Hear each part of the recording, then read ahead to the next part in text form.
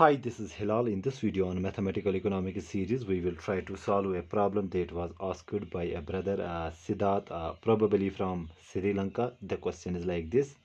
We are given the market demand in a Cournot Duopoly as that is P is equal to, that is price is equal to 140 minus Q, when Q is less than 140 is equal to 0 otherwise, okay, where Q is the quantity total output of the two firms. Okay, there are two firms each with unit cost of 20. That means we have a marginal cost of 20. Firms can choose any quantity. Okay, we have to define the reaction firms of the firms. First part is this. Then we have to find the Cournot equilibrium. Okay, and lastly we have to compare Cournot equilibrium with perfectly competitive outcome and the monopoly outcome. Okay, let us see how to solve this very question. Okay, now as we know, in a Cournot duopoly model, we take two firms, and in this case we have the two firms, okay, which have identical marginal costs. Okay, so firms compete in terms of output. These are the assumptions of the Cournot duopoly model. Okay, so I will not go for the theoretical part, I will just try to solve this. Okay, so what we are being given, we are being given P, that is price, is equal to 140 minus Q. Okay, and this Q is actually, this Q is equal to Q1 plus Q2, that is the output produced by firm 1 and firm 2, and this is total output. This is our inverse demand function. Okay, and also we are being given marginal cost is 20. Okay, so unit cost, what we call the marginal cost, is equal to $20. Okay, now to find the reaction firms, to find the reaction firm for firm 1, okay, or firm 1's reaction firm, for that what will we do? First we will try to find the total revenue for firm 1. Okay, so I will write here reaction function, uh, reaction function for firm 1. Okay, how do we solve this? First we need to find the total revenue of firm 1, which will be equal to price, okay, into quantity produced by firm 1. Okay, that means total revenue is equal to price into quantity. What is P? P is being given us as 140 minus, in place of Q we have Q1 plus Q2. Okay, Q1 plus Q2. Okay, and to this we multiply this Q1. Okay, it is very simple. Total revenue is price into quantity, and if we try to solve this, will come out to be 140 Q1, okay, minus Q1 square minus Q1 Q2. Okay, this is the total revenue for firm 1. Okay, and what is the total cost? Total cost for firm 1 is equal to marginal cost, that is MC, into quantity produced by the firm 1. Okay, and we assume here zero fixed cost in total cost. Okay, then what will be the profit for firm 1? Profit for firm 1 is simply total cost minus, sorry, it is total revenue, revenue minus total cost. Okay, now what is total revenue?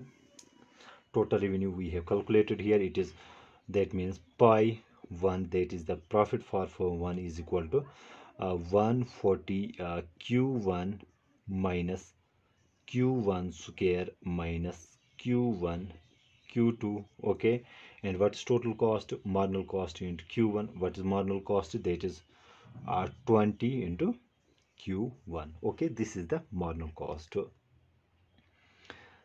Sorry, this is the profit function for firm 1, and we are trying to find the reaction firm for firm 1. Okay, now what is the first order condition for profit maximization? First order condition for profit maximization requires that the derivative of profit function for firm 1 with respect to quantity of firm 1 should be equal to 0. That means we need to differentiate this profit function of firm 1 with respect to q1, okay, and set it equal to 0. Now what is the derivative of q1? It is 1. We are left with 140, okay, minus what is the derivative of q1 square? So this 2 becomes coefficient, so we have 2 q1 and this exponent is subtracted by 1 by power function rule, okay. Actually it is like this: q1 square, its derivative is simply this 2 becomes coefficient, okay, and this exponent is subtracted by 1. This is the power function rule, okay.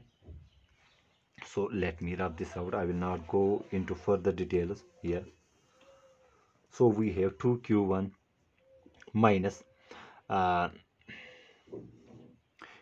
we have the derivative of q1 is here 1, and we are left with only q2. Since no, sorry, I'm here also we have q1, so the derivative of q1 will be 1, so we are left with minus 20, and we set it equal to 0, okay. Now let's try to solve it for q1. So we have 140 minus 120, and this comes out to be 120, okay. 120 minus q2 is equal to, if I transpose this on RHS, this will become plus 2q1, or q1 is equal to 120 minus q2 upon, if we transpose this, it will get divided, so this is 2 here, which comes out to be 120 upon 20 is 60 minus 1 upon 2 q2, okay. That means q1 is equal to 60 minus 1 upon 2 q2. This is the reaction for reaction function for firm 1.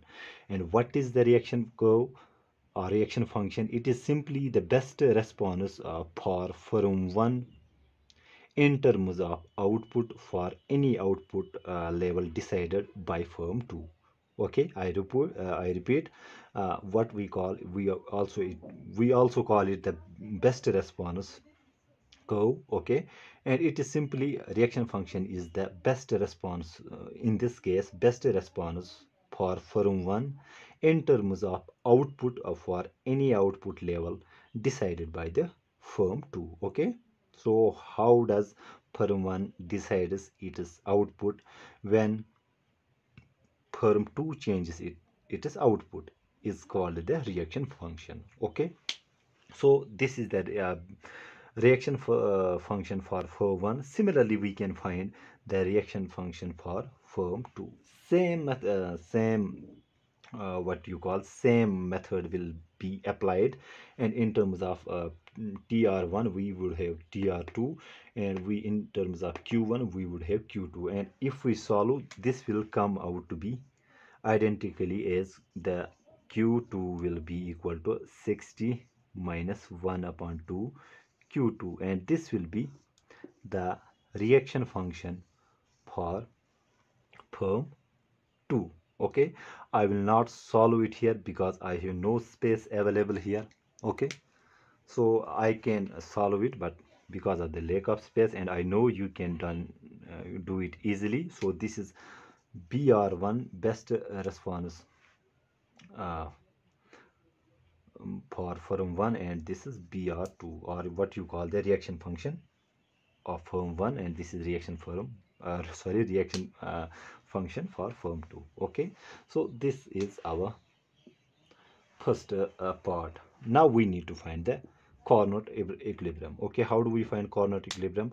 We just solve these two reaction formulas and find out the optimal level of q1, q2 and price, okay. For that I will rub this out,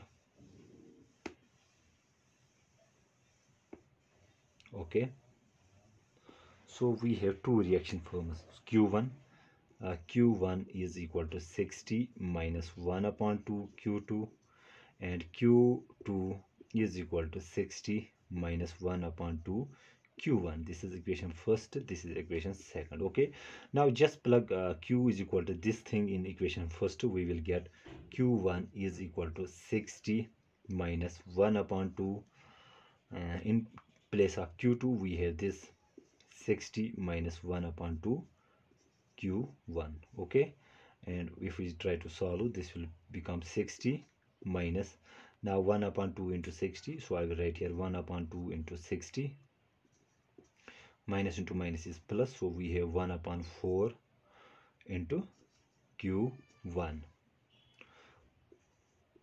Or if I just transpose this here, so we have q1 minus q1 upon 4, that is, if I transpose this term on LHS, so we are left with here 2 ones are 2 30s are, so we have 60 minus 30 here. Okay, now 4q1 minus 1 comes out to be 3q1, so I can write it like this is 4 into q1 is 4q1. Let me write it 4q1 minus q1 upon 4, and let me rub this out also.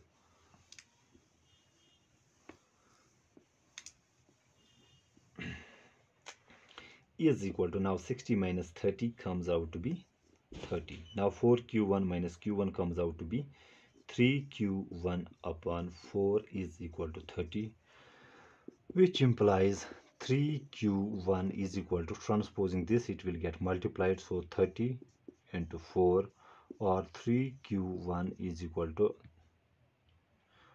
120, or q1 comes out to be 120 upon 3. This is 3 ones are 3 4s are, that means q1 will come out to be 40. So this is the Cournot equilibrium for this very question, that is firm 1 will produce 40 units, and similarly what will firm 2 produce. So just plug q1 is equal to 40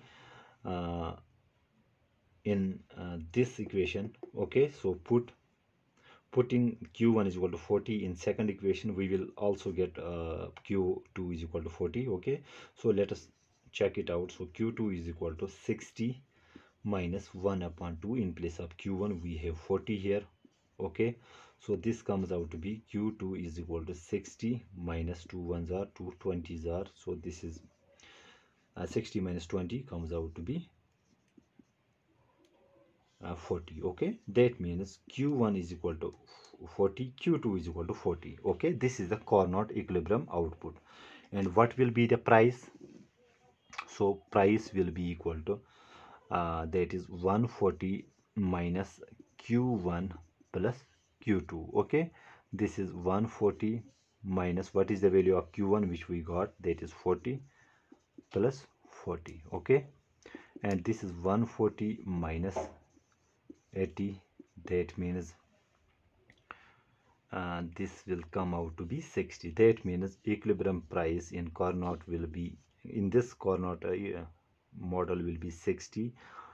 q1 will be, output produced by firm 1 will be 40, and output produced by second firm, that is firm 2, will be 40. Okay, so this was the solution of our first two parts. Now we need to compare the Cournot equilibrium with perfectly competitive and monopoly outcome. Okay, so I will try to mathematically explain how, what will happen when the number of firms becomes infinity in case of perfectly competitive outcome, and what will happen when there is only one industry, sorry, one firm. Okay, so it will not be possible for me to show that very stuff in this video. So in the next video I will show you the third part. Okay, it is a mathematical more of the mathematical, it will take time. Okay, so thanks for your cooperation and love which you have shown, and please share and subscribe this channel with your friends. Thank you.